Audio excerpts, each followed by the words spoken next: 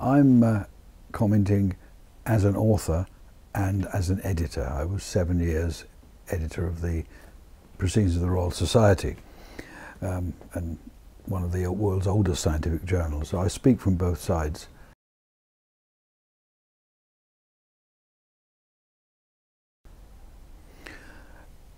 To take the author seriously, even if you have strong criticisms of the paper, and if there are aspects of the presentation which you think should be improved, don't hesitate to say so. I mean, sometimes authors really resent referees' comments when they think the referee has misunderstood the paper. But my reaction to that, both as an author and an editor, is that, well, if the referee has misunderstood the paper, the author should take the referee seriously and think that, well, maybe other people will make a similar misunderstanding, and so it's a good thing at that early stage to rewrite whatever bits of the paper are being criticised to avoid that misunderstanding. And that works both ways, actually.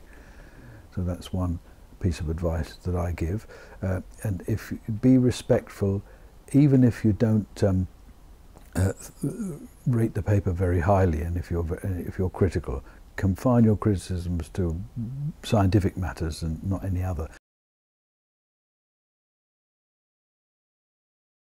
Peer review is a human activity, so it isn't perfect.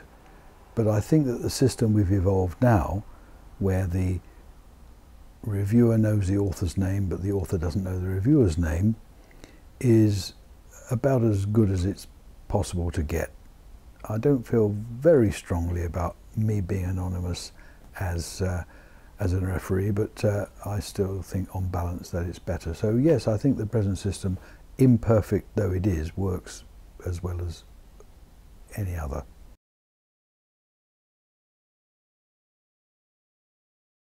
To me, it is, like a lot of social media, a kind of random noise. I don't use Facebook, I don't use Twitter.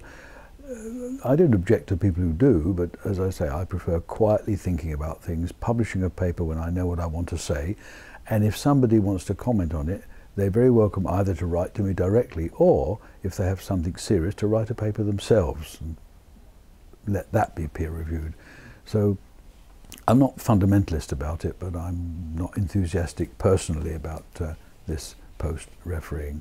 I then want to get on with something else. I don't want to have to keep going back to the same paper that I've just written. It doesn't mean that I'm immune from criticism. I engage in long scientific correspondences with people who write to me about things, and sometimes I'm wrong, and sometimes I'm not.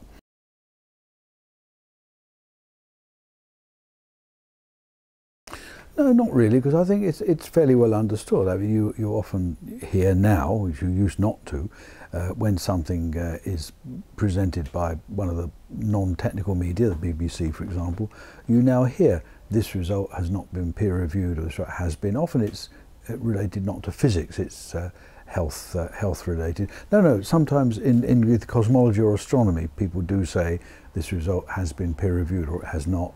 So I think what people know about this, namely that some experts are consulted who know about the subject and give their opinions on the manuscript that they've scrutinised carefully, I think that's pretty well understood. And I think going into the gory details is about what kind of appeal procedures disgruntled authors have is not really, wouldn't be necessary. I don't want to give the impression that I think peer review is perfect. As I said at the beginning, it's a human activity. It's a bit like democracy. It's a terrible thing, but better than any of the alternatives. We make mistakes.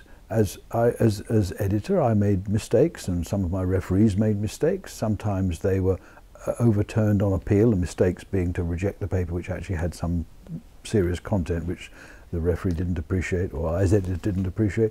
So this can happen, but I don't see how that can be avoided by any sensible system.